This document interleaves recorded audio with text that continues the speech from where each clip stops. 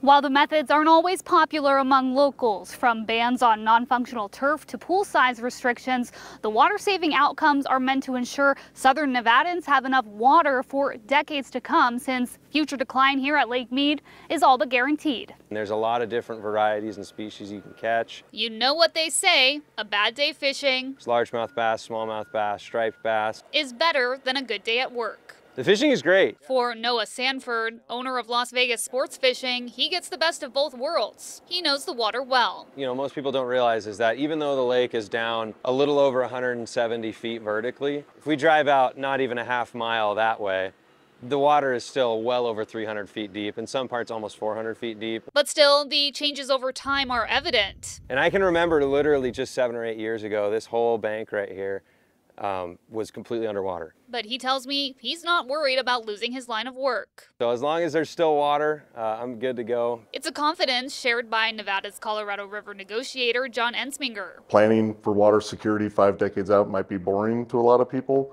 but it's what we do every day. He says the taps in Las Vegas aren't at risk. Even though the majority of our water comes from the river, Nevada gets the smallest share of any state. Just about 300,000 acre-feet of water annually, 1 acre-foot is about a football field filled with water, supplying a few households a year. So what does it mean having the smallest share of this water in a city that continues to grow?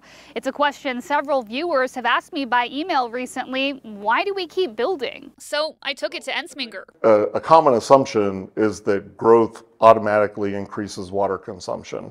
And that's just not true when you look at the actual numbers. We're using over 35% less water today than we were in 2002, even after having added over 800,000 new residents. And for Noah's business, more people in Vegas is positive. Growth is actually a really good thing for a business owner out here on Lake Mead. As I've reported, water sharing agreements for the Colorado River expire this year, and the 7 basin states have until February 14th to come up with a solution or risk federal takeover. The stakes remain high, as more decline here could mean more cuts ahead for all of us. Reporting at Lake Mead, I'm Geneva Zoltek.